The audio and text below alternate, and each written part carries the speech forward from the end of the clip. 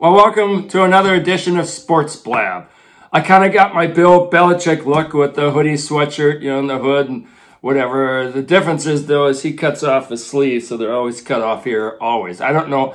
Question is, does he do it, or is it come that way from the manufacturer? I don't know. No, well, since I'm going to be talking about baseball, I gotta take the hoodie part off. Okay, so let's talk about baseball. We're in the midst of the COVID-19 crisis now, the coronavirus here in the year 2020. Here's my quick public service announcement. Wear your face mask. Social distance. Wash your hands. Very simple. We can all do it. Will help tremendously. But I want to go back about 100 years to the 1918 Spanish flu pandemic that occurred at that time and the effect it had on the world of sports. Keep in mind, on top of all this, is sitting World War I. And World War I had a major impact on the sports world, and then you add in the flu, and there's even more impact. So let's go through a few tidbits, a few points of trivia that relate to that period of time. The major sports at that time were baseball, college football, and boxing, and the hockey was kind of in its infant stages then. But let's talk about baseball first. So, and I want to talk in particular about the World Series of 1918 between the Boston Red Sox and the Chicago Cubs. So at that time, it was common for teams to switch stadiums within their own city because one might have more attendance capacity than the other. So that's what the Cubs did. Instead of playing at Wiegand Field, which we now call Wrigley Field, they played at Comiskey Park, which is, south end of Chicago, because it held more people. The Red Sox were the previous two World Series in 1914 and 1916, which they were in. They played at Braves Field, which is kind of near the modern day where Boston University sits, rather than Fenway, because it had more capacity. But in this World Series, they played it in Fenway Park. So, and rosters were depleted. Players are being drafted because of the war. The quality of the baseball wasn't always there. People grumbled about it, but, it's the war. However, Babe Ruth was there, and he played as a star pitcher, as we all know, for the Boston Red Sox. That year, 1918, Babe Ruth, for the first time ever, switched between pitching, he was a lefty, and pitching and playing outfield. He played both positions type of thing. And obviously, when he went to the Yankees, he'd make the big switch. So that's kind of interesting. So curiously enough, in 1918, Babe Ruth got the Spanish flu in May.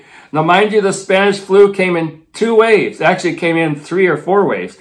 But the first wave hit in May, the spring of that year around May. Millions worldwide got sick from this flu, but it was a very mild flu. And then the flu mutated in the fall, and that's when it became deadly. So a few statistics.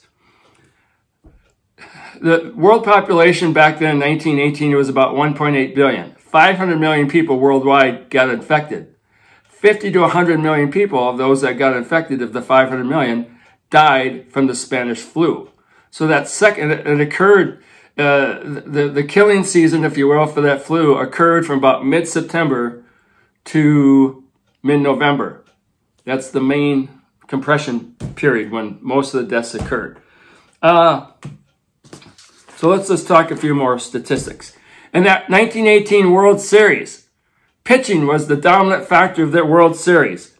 No home runs were hit. Red Sox only scored like 9 runs the whole series, but they won it. And they had an ERA, and here's an indication of how well the pitching went. The Red Sox, their ERA was 1.70. That's monster ERA for the series. The Cubs had even better, 1.04.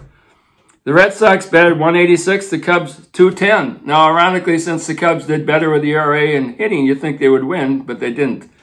There's one reason why. Let's call him Babe Ruth, who hit the winning run in Game 6, etc., etc., etc., and pitched phenomenal that series. Okay, so because of the war, not the flu, the baseball season in 1918 started when it should on April 16th, but because of the war and the draft and everything, they were ordered by basically the War Act to end that season early. So the season, they lopped off the end of the season. The World Series was played in about 7 days. And it's the only World Series, 7 to 10 days. And it was the only World Series where the entire World Series was played in September. And it's Because remember, it's because of the war, not the flu yet. So yeah. Oh, one thing which is probably similar to what they're experiencing today. Gate revenues are greatly reduced. Right, attendance for the World Series wasn't as big as they were hoping. It was kind of down, but the players got into a heated debate with management over revenue, and almost for Game 6, they basically went on a strike. It was delayed. And the reason being because gate receipts, the series share for the players was a lot less because for the first time ever, all First Division teams shared in revenue, which made the player share less. So anyways, so on to a few more facts here. All right, we went over some of that.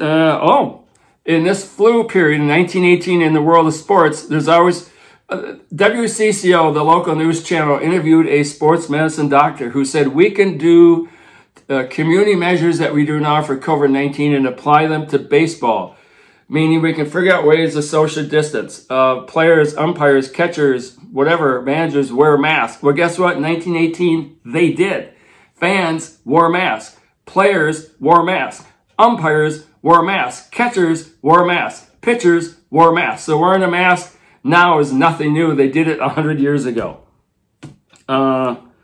Let's see here. Now, ironically, speaking of the flu, Boston, if you read the history of the Spanish flu of 1918, Boston essentially was the epicenter.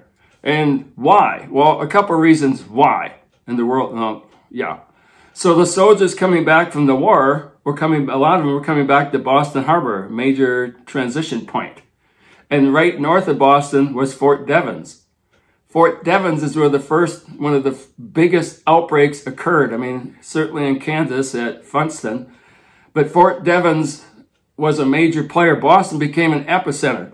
But it wasn't only just the soldiers coming back from war. There was a lot of social events going on in Boston at that time. The World Series, the draft registration parties, if you will, and finally, Liberty Loan parades, which they had in different cities, Philadelphia, Boston, wherever. Those events attracted thousands of people. Viruses love thousands of people because it's easy to transmit. And that's what happened. So ironically, while this is a historic baseball game, and ironically, the Red Sox would not win another World Series until 2004, 86 years later. Big Pappy hit those home runs and Kurt Schilling, whatever. So, yeah. So, All right, let's go on to college football for a little bit here. Again, that was one of the big sports. Then at that time was college football. They've been playing football for something like 50 years. Well, because of the war and maybe to some degree the flu, because they also lost a lot of players and coaches to the draft, they started their games in October and November. And again, fans wore masks there, but because of the war / and the effects of the flu, remember in October and November is when this flu was striking heavy, a lot of teams didn't play. There was like 18 college teams that didn't play. And charity games are becoming more popular. More military games, more charity games, whatnot. And then as the flu spread, then high school games got canceled. In the world of boxing, there was a big heavyweight championship match between Jack Dempsey and Badley Novinsky, and that got canceled. And ironically, the 1918 Stanley Cup also got canceled when both players from both teams were hospitalized. So the point I'm trying to make with all this stuff, sports trivia, it's interesting and fun, but there's so much direct parallels between 1918 and the Spanish flu and today in 2020 with COVID-19. And the issues you see out there in the sports world today with seasons and events being canceled and leagues trying to figure out how can we reopen and talk about wearing masks and should they be on TV and not TV, etc., etc. A lot of those same issues were dealt with in 1918, and keep in mind, on top of the flu was on top of the war, so they got a double whammy back then. Anyways, I find it all very interesting, and I hope you find it interesting. And if you want to see more direct parallels between 1918, the Spanish flu, and today, I suggest you read a book called The Great Influenza by John Barry. It is mind-numbing, mind-blowing to read that book. And by the way, The reason it's called the Spanish flu is not because it hit Spain harder than anyone else, although Spain was a neutral country in that war. Now, they got hit hard like everybody else, like today. But back then, because of war concerns, governments were censoring newspapers and would not let journalists and newspapers talk about the effects of the Spanish flu in the newspapers because it would kill morale. But Spain was neutral. They had no such limitations. So the Spanish reporters, like the reporters of today, all over the world, went crazy talking about the Spanish flu and how many deaths here and misery here and people sick. And they did it to such an extent, they got such a reputation, people just called this the Spanish flu because they were the only journalists to report on this flu. Anyways, that's Sports Blab, over and out. One little final piece of trivia. In that 1918 World Series, Game 1 in Comiskey Park in Chicago, during the 7th inning stretch, the marching band that was playing then spontaneously broke into the Star-Spangled Banner. Well, the fact that they played it then and it caught on to other sporting events such that by World War II, it was a tradition to play the Star-Spangled Banner before the game began for all sports.